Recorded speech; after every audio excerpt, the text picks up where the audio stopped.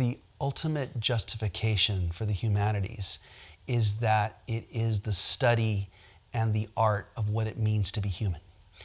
What does it mean to be a thinking person?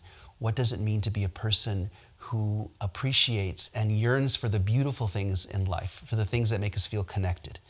And so my career as a writer has been learning all the different ways that you approach this huge problem of trying to capture as much as you can about the human condition on one page, in one paragraph, in one chapter, in one book. I didn't know that writing was a profession that you could have, and it wasn't really until I got to college at UC Santa Cruz that I started getting props as a writer, and people told me that I could write well.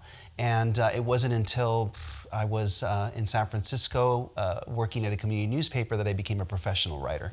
Writing and being a reporter is about empathy.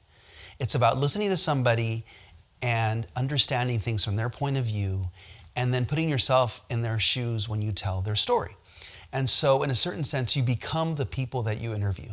I wrote a lot about homelessness. I wrote a lot about South Los Angeles and its unique problems and how it was changing. I had written a lot about police abuse. I had been to the homes of many families whose sons had been shot by the police. And so it didn't really come as much as a surprise what happened in 1992. And when it actually began to happen, when you saw a huge chunk of the city begin to burn on that particular day, the second day of the riots. And so it was a feeling that you were seeing history and also that you were seeing something that in a certain sense was kind of useless and violent and destructive. I mean, by definition, you know, to see so much of the city go up in smoke.